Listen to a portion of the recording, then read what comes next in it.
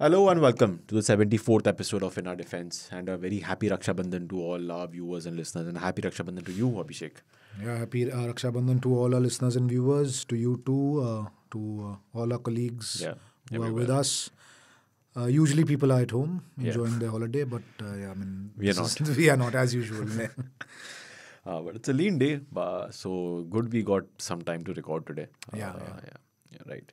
So before we talk about what the topic that we've chosen, and it's an interesting one because this is a topic that subject actually that I've been always wanting to talk to you about, but it's a one on which it's very difficult for me to have a clear stand. But before we do, there's a request from our producer to introduce our latest podcast that's joined our network of English podcast at India Today. And that's called Health Wealth by a journalist called Sonali Acharjee. She's a 10-year-old, she has an experience of around 10 years in health journalism. And it's a show where you can learn lots about anxiety, depression, cancer, preventive healthcare, and lots more. I mean, I'm pretty sure if this podcast was live when the pandemic was here, a lot of us would be listening to this podcast. So to our listeners and viewers, do check it out. It's on our website where you can find the podcast section, and it's also on all the platforms, Spotify, Apple Podcasts, where you can find In Our Defense. If you file In Our Defense on the platform, you'll find this as well. Just search for Health Wealth and do enjoy and give it a listen. Right, Abhishek. So, like I said, this topic, the subject, I can't really find it very hard to have an opinion on it. I'll introduce to the topic to our listeners and viewers by a press release from the Press Information Bureau of the government, where they basically said a chapter on the National War Memorial that was inaugurated by PM Narendra Modi, I think in 2019. Would be included in school textbooks of class 7th.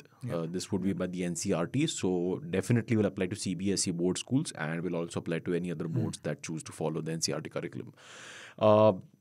Not a lot of details yet on what the chapter contains and whether it will be coming from this year as in the So first no, place. I've done a bit of Okay. background checks on this. Because I read a news report where the principals of few schools were confused. Confused, I read that as कि well. ये In साल के fact, I beach asked में- a former colleague who covers education, and she was kind enough to send me an e-link of the chapter. अच्छा, Yeah, so I've read the chapter. okay, It's interesting storytelling, I would say. right. And first, you can go ahead and introduce what the subject is. For the and subject then, is, then I can So I'll just read from the release that came out from the PIB. So the release says that the chapter is called a homage to our brave soldiers, and it's in the NCERT textbooks for class 7. The objective of the initiative, and I quote, jointly undertaken by Ministry of Defense and Ministry of Education, is to inculcate the values of patriotism, devotion to duty and courage and sacrifice among school children and increase the participation of youth in nation building.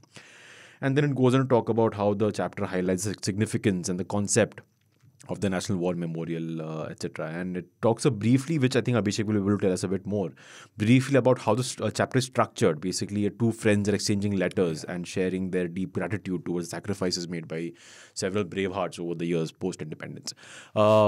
Before we go into what we want to go into and where I said that I can't seem to make up my mind on how do I stand on this, Abhishek, you've read the chapter, so tell us a bit more about Yeah, so it's an interesting format, I would say, interesting storytelling that two friends exchanging letters and talking about their experience.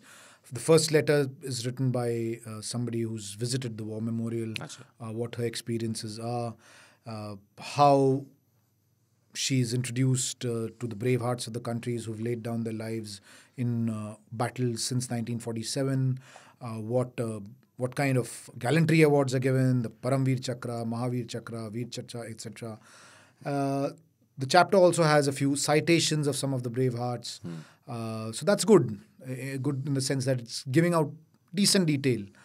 But I was curious to sort of know that what sort of book is this? I mean, which subject? So I was told that the book is called Honeycomb, and unlike in our times, it's not directly literature. Okay. It's just a list of readings, chapters on various subjects, just a reading book. So one of the chapters is this, and then the friend replies saying that she's quite thrilled to listen to her friend's experience of going to the National War Memorial. It also gives out the letters exchanged, also gives out the details of what the National War Memorial is, It had the fact that it has names of all people who've laid down their lives for the country. So lots of interesting details, and I found the format quite interesting. Instead of just plain text putting together, it's in the form of exchanging of letters. Yeah. And I like the bit where the letters end. I think there was good subtle national integration messaging there. The first letter is written by a schoolgirl from Bengaluru to her friend who lives in Chandigarh. And it ends with that, I miss your mother's chole bhature. So the girl in Bengaluru is saying. And the other friend from Chandigarh, when she writes, replies, she said, we had fluffy idlis for breakfast. Two things a bit stereotypical, maybe. Yes. I was just going to say that. Yeah. A bit stereotypical. But I think the subtle messaging is about national integration, which is not a bad thing when you're talking about the love for your country, patriotism, etc. Because a great integral part of our nationalism is actually national integration. Of course. Because so many different cultures, so many different ways of looking at things, festivals being celebrated in a different manner. I think that messaging in schools is important. It's not triggered any controversy till now. Rather than, except the fact that, which you mentioned, that some news reports said that school principals are not aware. Somewhere there is this understanding, and I've spoken to some of the colleagues who've covered education and things like that, school principals are complaining that they're not being kept in the loop. These things are just being thrust upon them. Right. Not to say that they're complaining. It's still not part of the published book. It's only the e-version that's come out. Right. The sense is that these things are not being deliberated. You and I are not specialists on education or educationists, so we wouldn't be able to really comment on what the procedure and process should be. The point I think we want to talk about it, whether this is a good thing, bad thing, should it happen, should it not happen, should there be a controversy, should there not be a controversy, isn't it? That's the point. Frankly, I don't see anything wrong with this being taught in schools. Hold on, but before we go there, just a quick point of clarification. So you said this is part of a book called Honeycomb. So is it not part of the mandatory curriculum that is taught to a class? I'm assuming it's part of curriculum. What subjects does it fall under? Social sciences? No, it's an English reading book. What that's earlier used to be sort of literature. Right. You and I would look at literature.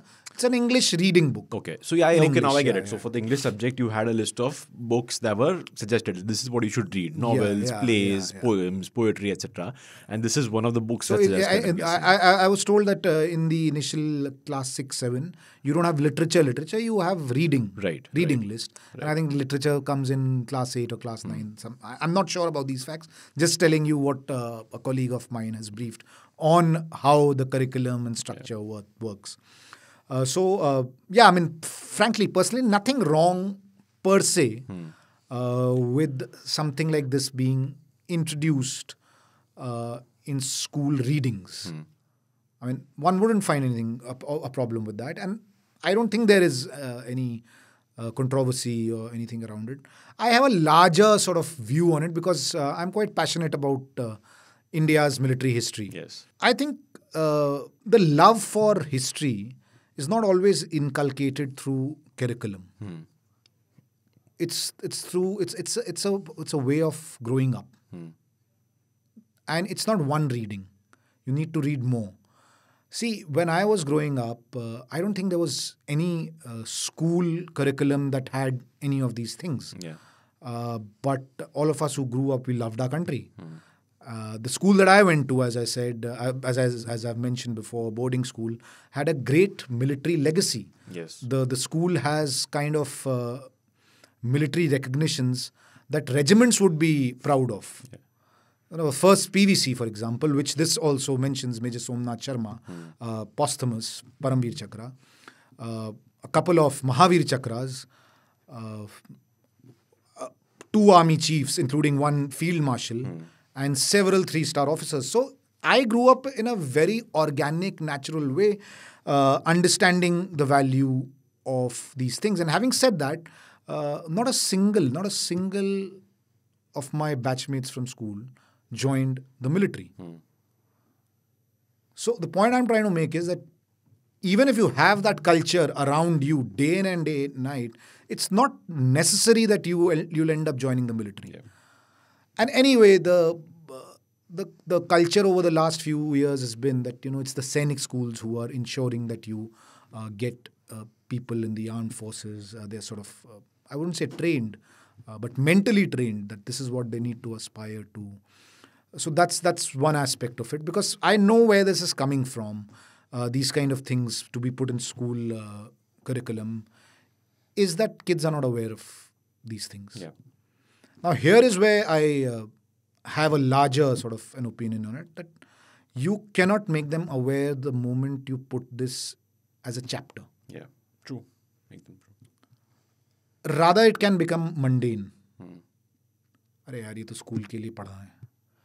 So I don't know. I learned all this through newspaper readings when I was growing up, reading magazines, generally being aware.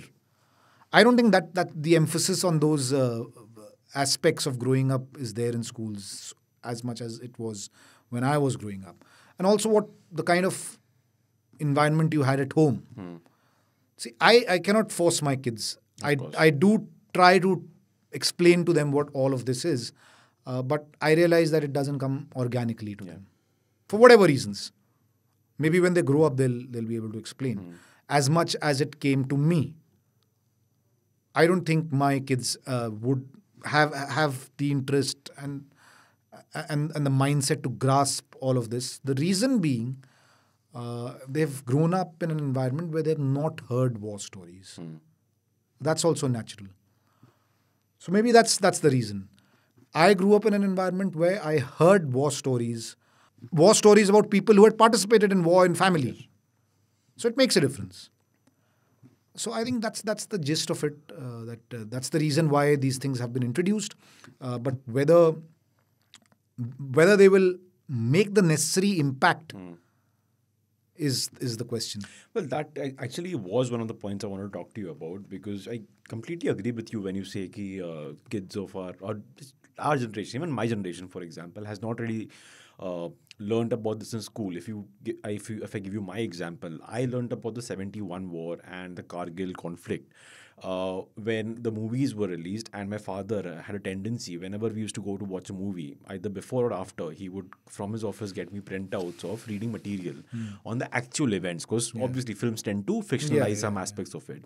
And this is back in the day when internet was a luxury, so his office had internet, so he used to get me printouts of actual articles written by journalists back then, history, etc., etc. So I learned about it, when J.P. Datta's Border released, which was a part of the 71 war, one of the battles that was shown in the movie, and also by J.P. Datta, LOC Kargil, the other grand movie that he made. So I learned about these wars through the reading that my father got me because of the films. Because of the films, yeah. So that was a trigger. I'm not sure that happened I'm pretty sure that did not happen for a lot of my classmates or schoolmates, etc. Which is when you sent me this the statement from PIB on this, I was a bit like, agar karna hi hai, so why not have a separate curriculum or a separate subject on just military history? Because is this going to be enough? I feel that I'm not sure that whether a subject is needed. These are not military schools. Of course, true.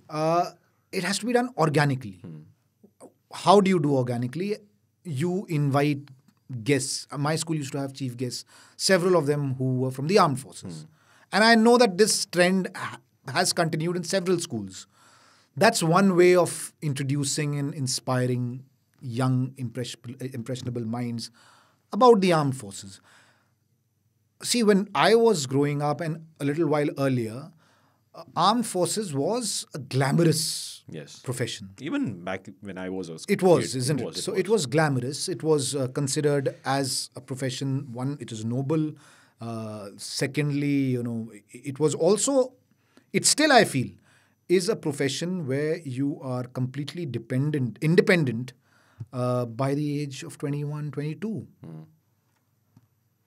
Yes. I mean, you don't need your parents. Yes, definitely. You get a place to stay in. You get a decent salary to survive. There are several other perks that come with it. It still is an extremely decent profession to be on your own at a very young age. Yeah. Whereas living as a young working professional in a Delhi or a Mumbai financially is not easy. I mean, we all know that. Of course. The kind of rents, this, that. So it's not easy. Here, this gives you an opportunity to sort of be your own guy. Not be depending on your home, family for small things in your everyday life. I have seen guys, officers, especially in forward locations, without a wallet in their pocket, without money in their pocket. They say, we don't need it. Where will we go? Self-sufficient. There are no malls here to go to. There's nothing to spend. Yeah. We get food from what is made here for us. There's nothing that we need money for. So it's all savings. I've had these situations in slightly smaller stations which are not necessarily forward. They say again, at the most, we'll need to go to the CSD canteen to purchase something. That's it. Otherwise, what do you spend on? So it's a different life. And coming to whether these things are good or bad, again, I'm not saying that this is bad, but I'm saying it's not enough to meet your objective. That's what I was wondering. It's certainly not enough to meet your objective. I don't want to trigger a controversy, say that this is some kind of political ploy, things like that, to change curriculum, because there's no change in the curriculum. I read that thing. It's factually exactly what we have read about these wars. Yes. If it ignites interest, if these kind of chapters ignite some interest, maybe in one or two kids, I think it's good. See, when the Ladakh issue was happening, there were several younger journalists who had no idea that India had fought a war with China in 1962. Are you kidding me? Yeah. You cannot be seen. Come on. Yes. Okay. So there is a problem. And forget about younger journalists. I've come across a lot of people, non-journalists as well, in their 30s, 40s, who are not sure about these things. They faintly know something has happened. They're not sure what exactly had happened. So yeah, there is a problem about awareness on these subjects.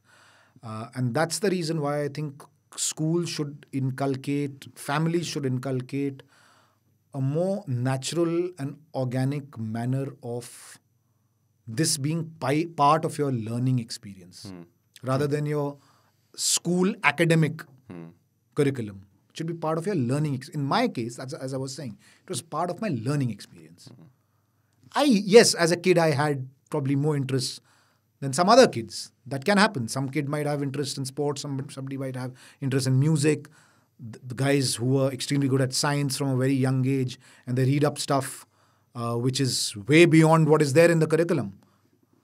But I used to put this, and I still feel this is not school curriculum. This is awareness, general knowledge, current affairs. I loved being part of quiz teams, etc.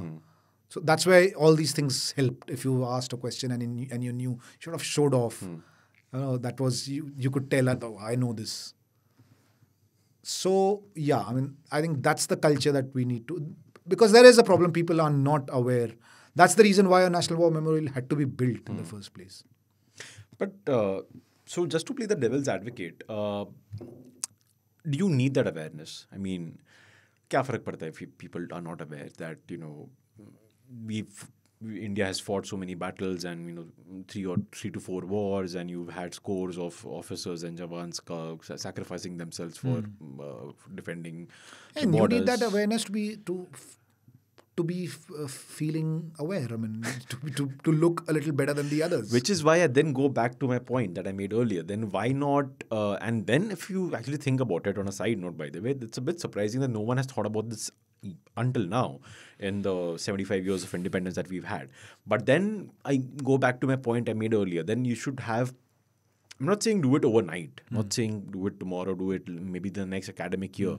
But why not then have a proper look at it and see how can you have sort of a structure to get that awareness built? Because what you're talking about, that it should happen organically, parents should do it on their own, school should be inviting guests, and just an example you gave, that is not something you can always control. I mean, that's sort of these are some broad guidelines. This is how you can go about it.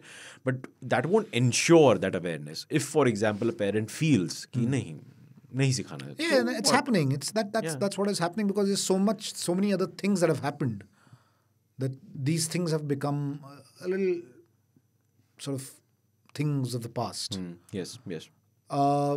I think something like a 71 war should be part of modern history curriculum.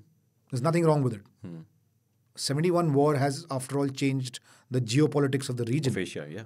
True. So nothing wrong in having a detailed chapter in, I don't know, in History. in a history book or in a pol science book for class 11 or 12. And when I say detailed, it should be really nuanced. That's what I was gonna. If you want to teach this as a curriculum, part of a curriculum, then it better be nuanced. So for class 7, I think it's okay. Perhaps, yes. I get your Letters being point. and you know what the big irony of all this is? There's no sense of recording military history in our country. You've said this. No a couple of times sense. before. Absolutely no sense. See, who are our military historians? People who have been part of these battles. Yeah. And sometimes they had taken down notes. Sometimes they had not taken down notes. So it's their memory, it's the anecdotes. That's not how you chronicle history. And also because they were part of it, they are going to be a bit biased. Yeah, so that's not the way you chronicle history. It can be a good literature reading. Yeah. It can make for an interesting read. But if you want to chronicle stuff and make it public, let people know, there's no shame in it. If you had lost a battle, you had lost a battle. In the larger war. Rezangla, 1962, the Battle of Rezangla is a classic case in point. You had an entire company, literally an entire company, being eliminated by the enemy. Vanquished. But the deterrence and what that battle had done, it ensured that those peaks weren't completely, taken over overnight. There was a sense that the Indians have fought here well, and all those peaks, Rezangla, Richinla, were the ones which were again scaled by the Indian Army at the peak of that tussle, and the Indian Army held on to those positions because they were barren. Nobody was there 3 years back. And the Indian Army held on to those positions, and that's what got the Chinese on the negotiating table. Yeah. So sometimes a lost battle ends up being your cause for one-upmanship, or whatever you want to call it, many, many years later. So the point is that chronicle your military history if you want to teach your kids what happened. It should not look like a rudimentary kind of a way. And if there are people who are interested in the subject, give them more material to read. See, it's not a classic subject that has to be taught. It's not chemistry, physics, science. It's military history. It's not even history. It's military history. And as I said, normal Indian history books should have chapters on contemporary history, and 71 certainly is contemporary history. And just to illustrate your point about the lack of military history chroniclers in India, and you said that most of them are probably people who were involved in those battles or wars. And this is a good illustration because this is my own personal experience, and I think our viewers and listeners will get a nice, vivid example out of it.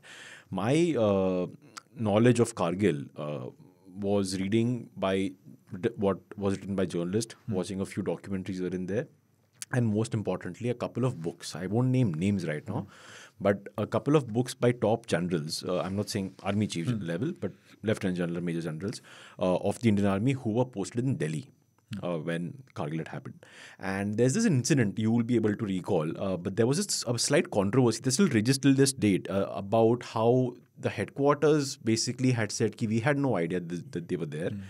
But there was a top officer in Jammu and Kashmir who has till date claimed that we had kept giving the information to the headquarters, but I was sidelined, I was there are several suspended, stories etc., like that, etc. Now, the books that I read by the generals that they were, who were in Delhi, the way they wrote it, it was as though it was disciplinary action taken on a just cause. That's something I grew up reading.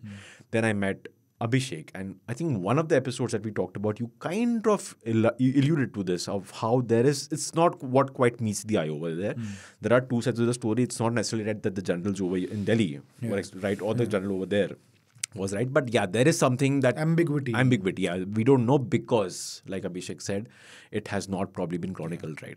And it should be, because whatever happened, whoever was at fault, was probably the reason Kargil, for example, stretched for so long. If we have a chronicle history of it... There will be, I'm not saying that even if it's chronicled, you will always find clear answers to what comes out in the public domain.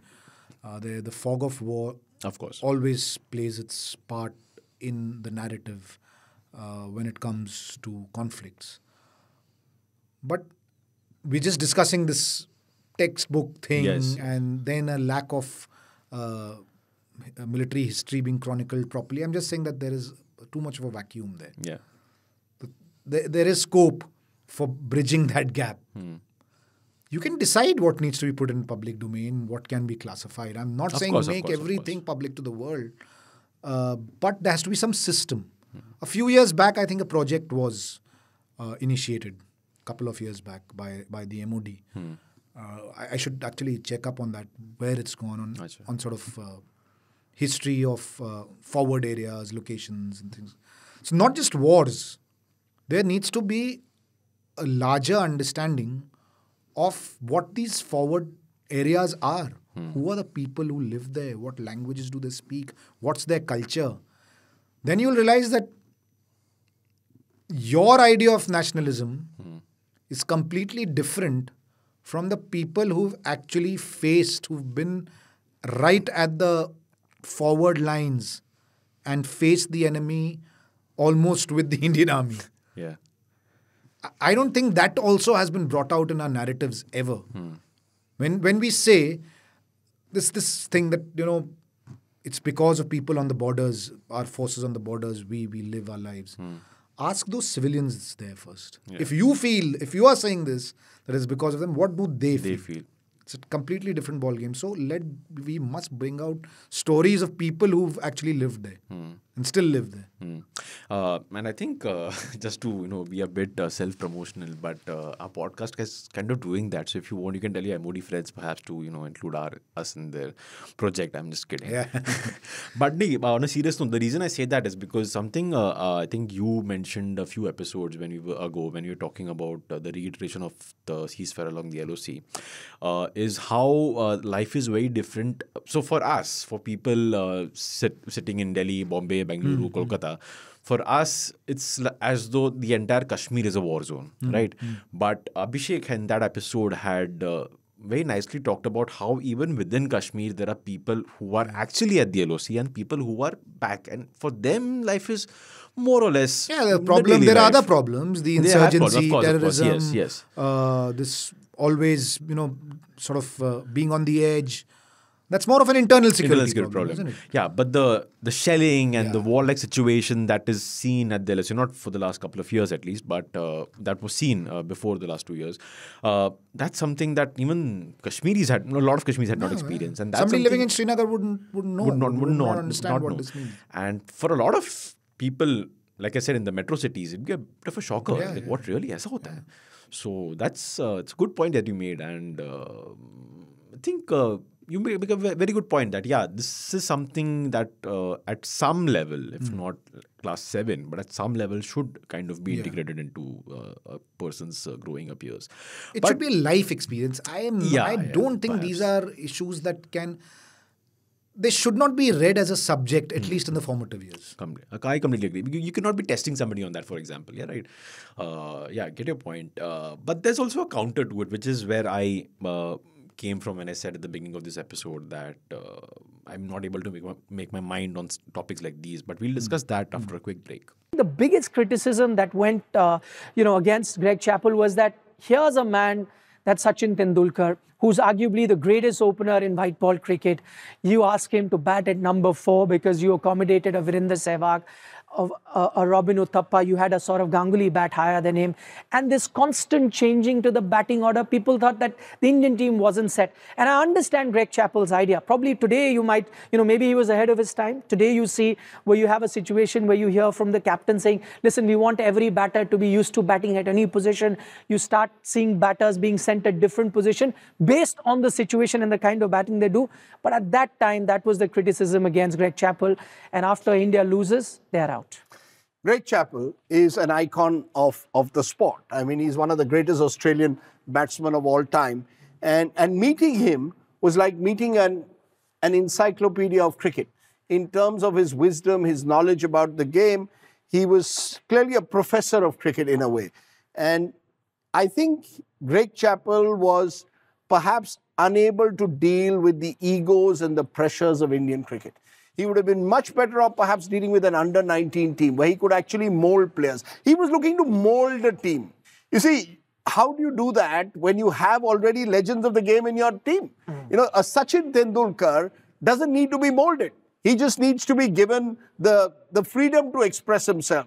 Ditto a Virender Sehwag, ditto a number of Indian cricketers who played for several years in the game. I think Greg Chappell made that cardinal mistake of seeing someone like a Sachin Tendulkar as someone also that he was going to mold into a new kind of player. Tendulkar didn't need that.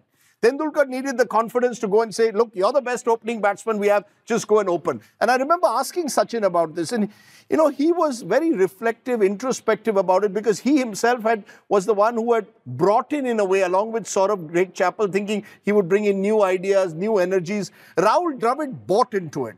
Rahul Dravid, I think, was the one senior player who bought into Greg Chappell's mantra. The others didn't. Welcome back. Abhishek and I are discussing military history. Not military history per se, but the need for military history, let's say, in a school curriculum.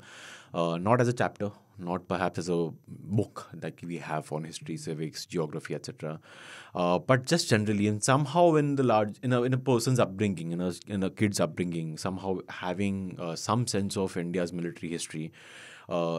In many ways. And, one of the ways that you mentioned and that you said used to happen at your school back in the day was having, retired officers come and speak. And that kind of reminded me. Not retired, serving. Serving is sometimes. They've been serving 3-star officers, army chiefs who have come. Yeah. And that reminded me, sometimes it's... Also because many of them were old students themselves. Of course, yeah. Alumni, yeah. And it's not always just about military history because there's a speech, I don't know if you've heard about it, but it's by an admiral called Admiral William McRaven from the US Navy SEALs. And he gave a speech at an event of the University of Texas in the US. And it's massively viral on the internet. It's a 2014 speech. I don't know if you've heard it. And to our listeners and viewers, I recommend everyone do listen to it. It's a 20-minute speech. And it is not about his experiences are from the military, from the US Navy SEAL program, and it's one of the toughest units, by the way, of the US military. But what he talks about are essentially life lessons, which if you take in your life, you just turn out to be a better human being. That's all. They are not Deshbhakti sermons. Exactly. I can give you similar examples which people will relate to. Sam Manekshaw. Yes. I don't know if our viewers, listeners have heard the speeches that he gave in IMA, I think. The Indian Military Academy. Brilliant. It was about character building. Yes. Nowhere does he talk about, Bharat Mata ki Jai, Desh Bhakti. The point is that if you follow what you are doing, you'll do your job well. Yes. No matter what the job is. No matter what the job is. And if you are a military personnel, you will certainly make sure ki Bharat Mata ki Jai ho. Oh. Yes. Again, 1969 centenary year of my school, Sherwood College. Sam Manekshaw is the army chief, comes as chief guest, an old student himself, gives a speech, which I've read in the school magazine. Okay. So I'm talking about chronicling. Yes. 1969, we were nowhere. 1969 school magazine speech I have read in the 90s when I was growing up as a school kid. And what a brilliant speech. It's about making sure that you relate to your audience. Yes. If he starts going and speaking about military history there, It's going to be bored. it's very boring. Yeah. Young guys full of josh. He tells them, I learned how to hate my enemy right here in Sherwood. How to hate my neighbor right here in Sherwood. Thanks to St. Joseph's next door. Got it, yeah. And that taught me how to hate my enemy. And these are simple, as you said. Yeah. He wasn't a harbinger of peace. Of course. He had to speak like a general to young guys. Now, he's not done any bravado, no chest thumping, just simple things that will ignite some passion in those young minds. So that's what I mean when I say that school book chapters Cannot do it. cannot do that. Yeah. You completely bang on, because while you were talking, this speech by Admiral McRaven just came to my mind, and it's exactly what the you said, same, yeah, exactly what you said. But now I come to the other side of it, which is where my fear lies with stuff like this. This is if it all goes well, and if it's all done. And again, there's no way to meticulously do it, because like we said, this is going to be a bit disorganized. It will not be a sort of a curriculum written set in stone. But there's also then, and this is what I fear, is there a chance of running the risk of going down the way of, let's say, a China or the Nazi Germany or the USSR, where the militaries were worshipped almost, the leaders were worshipped almost, are worshipped still. And we've seen what's happened to Nazi Germany, we've seen what's happened to USSR, and China, I'm not very sure, but we'll see what will happen. But the point being, and this is a larger question. This is not just about education now anymore. And this is where I, like I said, cannot seem to make up my mind. Having too much of military, having too much of, even if it's history, having too much of your military's conquests, celebrating it too much, can run the risk of your nation going down that path. Don't you think so? Because I have that fear. No, and that's why, see, I think militarism was worshipped more a few years back in India than it is now. Acha. That's my Okay. personal opinion. When I say worshipped, I mean personalities. The younger generation doesn't know military personalities. True. So the worshipping was done a little while earlier. Now what you're seeing is actually sometimes the military doesn't want that. We've talked about this We've stuff. discussed Yeah, this, the yeah. kind of narrative that's being said. Yes. If you ask them personally, many of them are uncomfortable with the kind of chest thumping that is done in the name of militarism. Yeah. So, I mean, that worshipping part India has seen before, and it did not turn into what happened in Nazi Germany and things like that, because we had a different culture, we had a different political setup, which still exists. Yeah. True. Which still exists, and I don't think that will change overnight. And obviously, there is no need to just talk about your military glory, drill it in when you're in school. Introduce kids to these subjects, to these areas, and then let them decide what they want to do with it. What I feel they shouldn't be completely ignorant of it as well. Fair point. Because being ignorant of what has happened in the past, be say Kargil or 65, 71, 62, then you don't know about your country's Or 47. growth. Or 47. You don't know how your country has grown. It's... So I wouldn't want personally, I would want my children to know about it. And at the same time, I would not want them to feel that this is equal to being a follower of Hitler. Of course. But the place where my fear comes from is we don't perhaps have that culture of worshipping the military anymore, like you said. But we do have a tendency of treating it as like a holy grail that you cannot question, that you cannot doubt. And then if you have this simultaneously happening, so because my point is ki what you say, I completely agree with you, but that should also come alongside some teachings of critical thinking, of telling them or telling people that it's okay to also raise questions. It's okay that's to why I'm ask saying, ki why did India lose the war that's against China? Exactly. No, and it's okay to learn about the losses as well. Yes. It's okay to understand why Kargil happened. Yes. There's nothing wrong in it. Yeah. If you want to understand the military, if you want to worship your heroes, then you need to know what went wrong. Why Pulwama happened, for example. Of course. Something did go wrong for it to happen. So, I mean, you definitely need to know. There's absolutely no doubt in my mind. Yeah, about but it. see, the two of us can agree to that in a room, but my larger fear comes from that. We already have an environment where the military is treated as though, oh my God, you cannot just, question, doubt anything with them. So how do you get a change with that? Again, you upbringing, I guess, then. No, beyond upbringing. And for that, I think you need another level of political maturity in the country.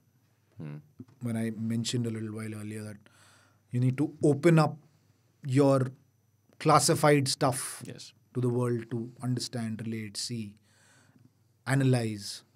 It requires another level of maturity, which we don't have. I don't think we have, because unfortunately, these decisions are completely viewed as, what will happen in election if we do this. That's the fact. Yeah. What will this sort of resonate against the dispensation? Will it? It might sort of create sympathy for the past governments. And when it does that, it could sort of become, the mahal could turn the tide. So nobody knows what it'll do. So yeah, that's the kind of politics that we follow. It's a big challenge. Yeah. Let's lighten the mood and as we end this episode, you are a close, I won't call you a military historian, but you're a close follower of military history. You've read. I am not definitely nowhere close to being a historian because you don't know from where to start. Yeah, true. And before the break, you gave us this interesting snippet of how when Ladakh crisis happened, a lot of young journalists did not even know that India had a war with China. And why should I, again, I'm sorry to those young journalists, why should I generalize? Generalize, yeah. This was pretty sure if it's them, illicit generalization. There were several people. Several people, yeah. You tend to say journalists because you sort of expect them to expect be it. a little Plus more also because I'm guessing your circles are filled with journalists, so that's the first thing that comes to mind. So that begs a question, as we end this episode, just like on a lighter note, in all the reading that you've done and all the interactions that you've done, people like me who do kind of follow stuff like this, was that one piece of India's military history that you think nobody knows about but you wish everyone knew about? Something that you ye to pata hona chahiye logo ko, that you've come across when you're which like... has not come out. I don't think it's hidden somewhere. It's just like you said, it's not in the public discourse. Because baat kabhi hua nahi, hota nahi. Or any interesting, anything that from all your readings that you think is did you know this by the way? Let's do an episode on this. Oh. And so many, because there's so little that is out.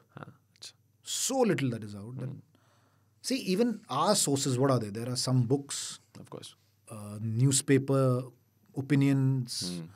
Yes, interactions with the people in the know-how gives you an insight sometimes which is not even there in the literature. Because, and that insight, I call it insight because it's opinion. It's, of course, it not necessarily, might not be a factual position on things. But it does give you an insight and it gets you thinking. Several aspects of the 62 war. I mean, there's so little known. All we know is that Nehru screwed it up.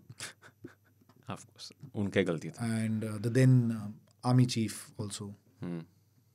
Yeah, I mean, of course they screwed it up. No doubt about it. Who can say that they did not? The entire leadership, for that matter. But it's important to know why all of that happened.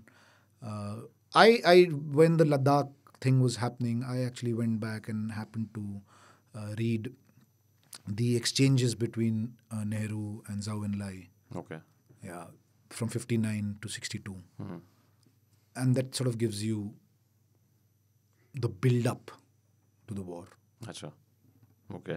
There were several exchanges. There's also a meeting schedule or something like that, right? Between the two, something like that? I'm not sure. Or They met. They met, yeah. And if I'm not mistaken, but there were certainly exchanges which came out in the public domain and we read about it. And it just gave you how there was, and then I started to feel this is exactly what is happening right now. Exactly the same scenario was building up. The areas of contention in eastern Ladakh, Aksai Chin were quite similar.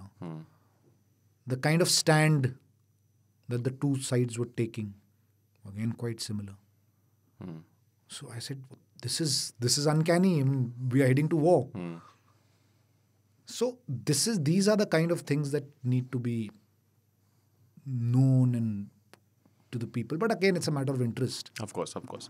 But then that's, I think, what you meant when you said this level of interest came to you after the kind of exposure that you had. If this was taught to you in school, like, letters from Nehru to the Chinese premier before the war, you probably were like, okay, kisko padhne hai, and you would not probably have taken interest. No, see, that wouldn't be taught to you in school because it wasn't something that led to a glorious victory. Of course.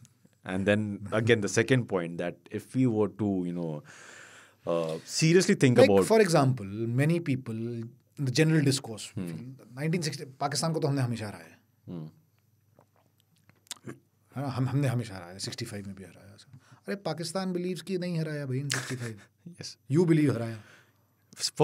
And by the way, a lot of international community and think tanks think it was a stalemate. It was not. Yeah. That's what is felt. Yeah.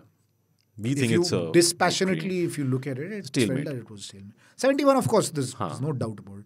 99 was a different story altogether. One, it wasn't a full-blown war again along the borders. But it was, sorry to be using the cliche, it was cat and mouse game. It was sort of pushing back infiltration. At a large scale. Much larger. Scale, but much sinister in design. Yes, definitely. And to push back from those heights was a big task. That's why you had casualties. Yes. But it was that. It was that. And it needed military action, full-scale military action. You had an Air Force operation there. You had your RT guns, the entire artillery regiment was put to good use. The infantry was, of course, had to scale up physically. Yeah. So, the operation was definitely what resembles a war. Yeah. Right. Cool. Think we'll end it on that note. But one quick point for our listeners and viewers, if they're wondering why Abhishek and I didn't talk about what most people would think we would have talked about, the raging topic right now of China, coming out with a new map where it, lays claim to Arunachal. I'll give you my reason first. I'm pretty sure Abhishek agrees. We didn't even discuss it, by the way. Is that China karta rehta hai. It's not a raging topic for me. Exactly. It's not a raging topic for me either. I mean, like... We also have a map. They also have a map. And we also have the map. They get pissed and, they come out of the map and we get pissed. And but the only interesting part, though, by the way, that it happened just a few days before the G20 summit, to which President Xi is invited, and he probably might end up coming, but not sure yet. That I perhaps wouldn't is... read much. Just China being China. I mean, our map also shows entire Aksai Chin. Of course, yes. Our map shows entire... And China gets very pissed about that as well, by the way. I mean, this is... you can't change each other's maps. Yeah. So just to... Our map also shows entire POK. Yeah. Well, physically, neither is Always POK with you, nor is Aksai Chin with you. Arunachal, of course, is with you, physically as well. Yeah. So just because, you mentioned China before, just a moment before, and it's kind of struck me that perhaps our listeners might be like, इस पे तो बात ही नहीं कर रहे उन्होंने, सब तो इसी होना बात कर रहे हैं, but भाई... I don't think our listeners and viewers would be interested. Yeah. Actually, I would be interested to know what's the feedback on this, because maybe our listeners, viewers were not aware of these textbooks anyway. Yeah. Maybe. Yeah. Because it wasn't front page news. It wasn't. It's not being talked Yeah, about. yeah. In fact, I found out about it when you shared it with me. Yeah. So that's how I found out about it. So I had got the press release, I think a couple of days back. So it was at the back of my mind. It could turn into an interesting thing to talk about. And it did definitely. Because like I said, this topic is something that I always want to discuss with you, especially because there are some risks if you don't. Yeah, there approach are it very several risks, and carefully. there are no clear answers whether you should have this or we should not have this. And also, to something that you asked, that could we go the Nazi Germany way and all that. See, we have our own culture, isn't it? Where a bit of military worshipping is okay. Being skeptical is also okay. So in that, we need this right blend. True. Yeah, let kids know a bit, but don't make them blinded as well. Exactly. I think that's a good sentence to end this episode on. And like Abhishek said, we are very interested to know if you knew about this or any other feedback that you have. Let us know in the comments below if you're watching this on YouTube. If you are on Spotify, Apple, you can just WhatsApp us. We have a number. You can WhatsApp us at 8588 or you can email us. Our email ID is pods@indiatoday.com. That's pods@indiatoday.com. A special thanks, like always, to our producer Anna Priyadarshini. That's it for this week's Defense Dose. For more, tune in next week. Till then, stay safe and do not cross any boundaries with our passport. Bye-bye.